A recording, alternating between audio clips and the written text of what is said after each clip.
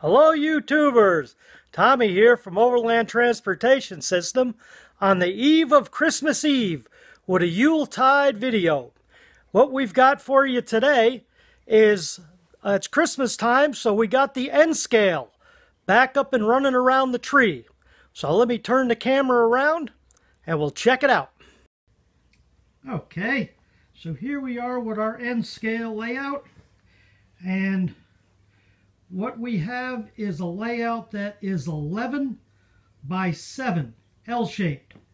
And all this is an 8-foot plastic folding table that's 30 inches wide by 8 foot long.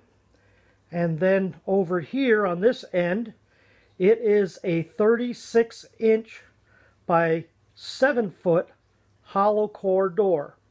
On the bottom of the door, put some 1x4s so I could screw in some foldable legs, and then I took some PVC 1-inch with a 1-inch cap, and we cut those 6 3/8 long so it would bring the plastic table up to the height of the interior door. I covered it with just some sparkly felt.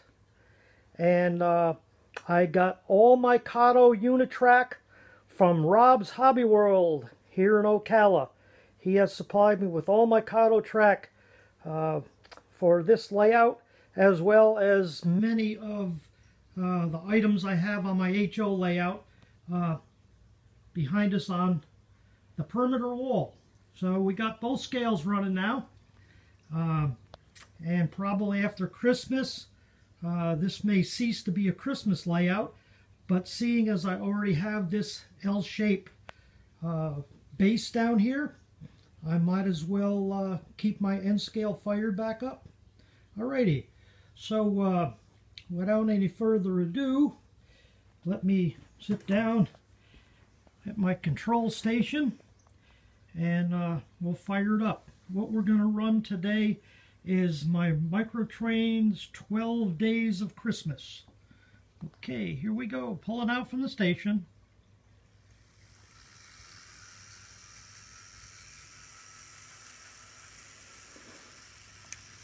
I'll stand back up so we can pan around the layout.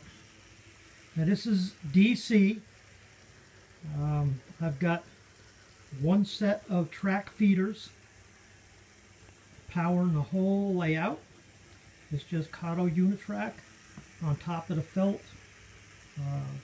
Nothing is glued down or adhered. It's just staying in place. And it took me about 2.5 hours to come up with this configuration. Basically, it is 13-inch radius curves with a little bit of 15-inch and some 28s. The straights are the 9s, the 7s, and some 2.5s, 2 7/16 to make up this layout. We'll follow it around and then we'll just discuss a little bit of the buildings. I don't have any roads or anything like that. I just took a sampling of a lot of the buildings that I've collected over the past 20 years in N scale, and just kind of made just my Christmas winter scene around the Christmas tree.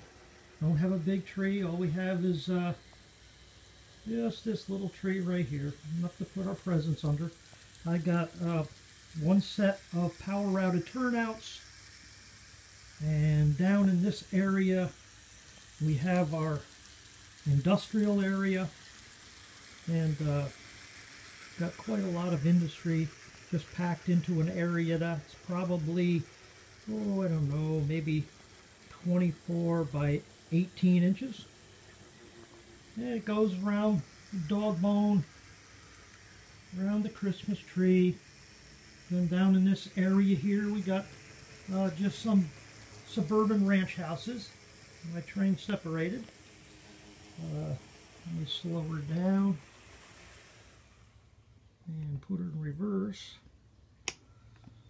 It comes back around to me. I'm hooking back up. Okay, and Up in here, in this area here, we got some nice two-story homes. Got our church scene, our municipal buildings here. And then we just got our downtown city streets. Like I said, no roads or nothing. But we got a little downtown area. And that just made up this year's track configuration. And it looks like we're hooked back up. And we'll put her forward. I just got this thing up and running just a little while ago. So there's a possibility that engine, the B unit number 3 and the rear engine on the FA, they might have not been completely hooked up when we started the video. But that's really about all I have for you here. I just wanted to wish everybody Merry Christmas and share my little around the Christmas tree end scale layout this year. All right, so have a Merry Christmas, and we'll probably see you after the New Year's with an HO update. Radio will just bring her right around the corner here, and then we'll shut this video off. It's going to be a real short one. Just a Yuletide Eve of Christmas Eve video.